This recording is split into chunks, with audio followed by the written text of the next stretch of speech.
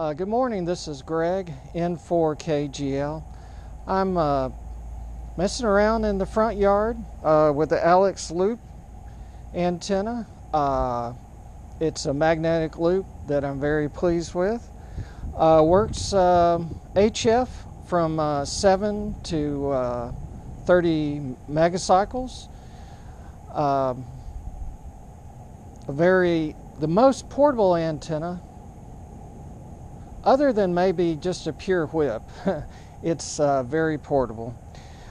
All right, well, I have kind of some toys here.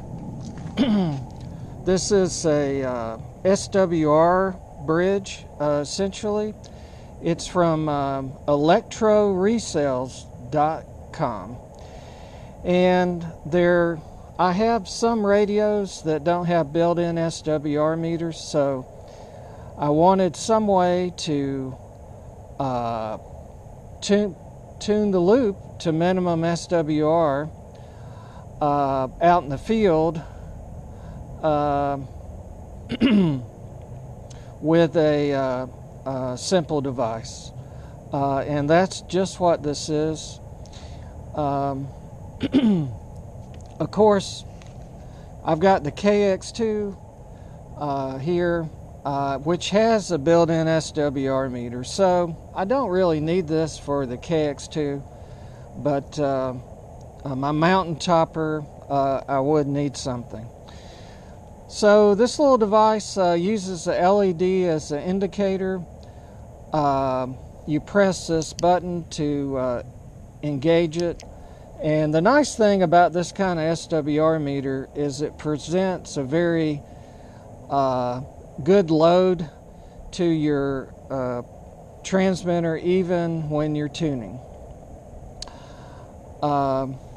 Something to know about the mag loops is that when you tune, you'll get an increase in noise, and really that is pretty close to where you want to be. But if I were to use this SWR meter, I would engage it there and give us a signal, and the LED is kind of blue, but the game is to make it extinguish, and you can tell I'm a little bit all over the map here, but there it's extinguished. And by the way, we're 1.1 to 1 on the KX2 SWR meter.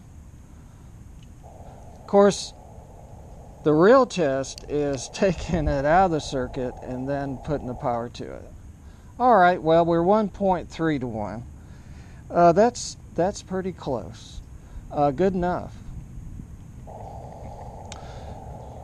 So, for that situation where I'm using a rig like the mountain topper, this is something to have. The mountain topper and the Alexloop is kind of a minimum setup. Well, I also got another item from Electro Resales, and it's essentially a field strength meter. And so just playing around here,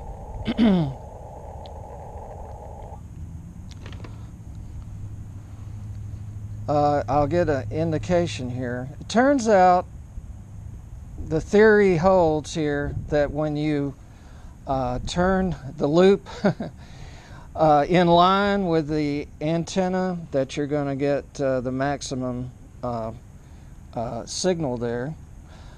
So if you're at right angles to the loop, you will get a null. So actually I'm going to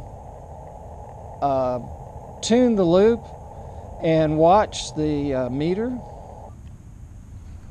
which you may not be able to see everything, but actually I can really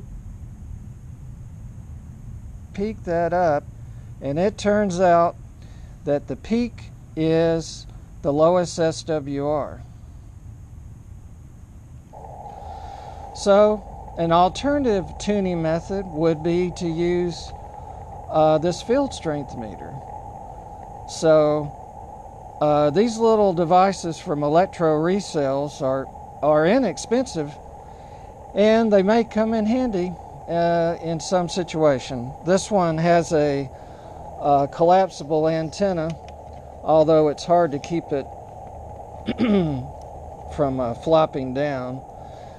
But so this gives me a few possibilities for some situations to be able to tune the Alexloop. And the way we tune it is with this knob under the box here, which is operating the capacitor, which resonates the whole loop.